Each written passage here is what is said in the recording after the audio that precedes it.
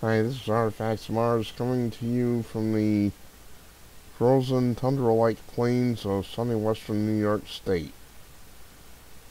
And Starbucks, I just learned about this tonight as I was listening to Savage Nation going on my way home.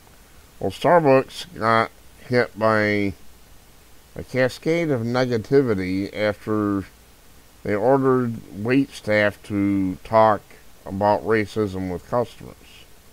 They're also writing race together on cups to try to stimulate conversation. Uh, what is wrong with these people? I can't figure this. I mean, you're supposed to be there, you're supposed to have a pleasant environment for customers to just enjoy themselves. And you're trying to bait them on race and get that discussion going? No. And of course, as a white person, I'm supposed to feel all this guilt and stuff. I don't. I'm not a Starbucks customer. I'll be honest with you, my middle finger would get mighty stiff in a hurry if they started in with me like this. Vice President has had to delete his Twitter account as public ripped him a new you-know-what. It says Corey DeBrowa, a Starbucks PR executive, was forced to delete his Twitter account as he felt overwhelmed by the volume and tenor of the discussion. Yeah, I would think so. In other words, you got your ass chewed, you stupid idiot. What the hell's the matter with these people?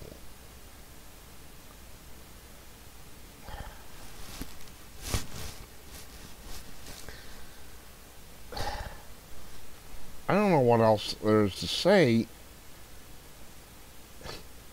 You go in this place to drink your expensive coffee and have a good time, and all of a sudden you're being lectured by some young punk about racism and stuff. I don't get it.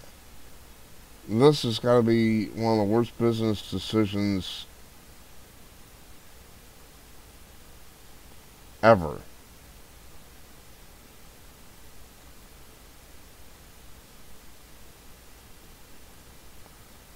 These people are getting blasted with angry mail and phone calls, no doubt. I'm not a Starbucks customer, so I've never been in one. But Starbucks does it, and unless people really cause them so much trouble that others take notice, I'm sure other companies are going to follow suit with this type of thing. And I'll be honest with you, my middle finger is going to grow mighty stiff if they do.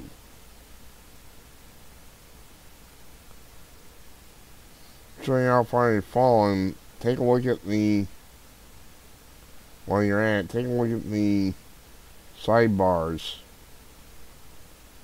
for that Strayer University. There's a college up in Henrietta does the same exact thing. You won't see a white male advertised anywhere. I'm trying to remember what the name is, but it's the same thing. You might see white females and black females. You won't see a white male anywhere. It's mostly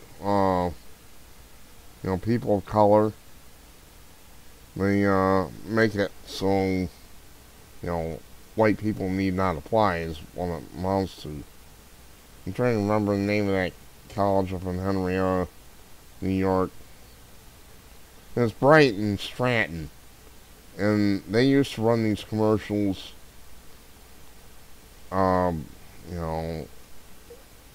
everything except for white people, especially white males. And they didn't advertise to us. They made it perfectly clear that white males are not welcome there. This is how your country is falling. You're white people, especially if you're conservative, you ain't got no rights. You're getting screwed. That's the truth. I don't know anything about the Strayer University, but I guarantee you, white males need not apply. It's Jim Crow in reverse. Although, you really shouldn't say in reverse. Jim Crow is Jim Crow, no matter who it applies to. That's about it. This is absurd and ridiculous. Starbucks is... You go there for coffee, and they're saying, alright, you're a white person, you need to feel guilty about race and all this. I don't think so. It's not going to happen. I would walk right out of there. I would tell them to go, if you'll excuse the expression, I would tell them to go fuck themselves, and I would walk out. I'm Artifacts of Mars. I'm disgusted. I'm pissed off right now. There's all those stories that need videos. I'm Artifacts of Mars. Thanks for watching.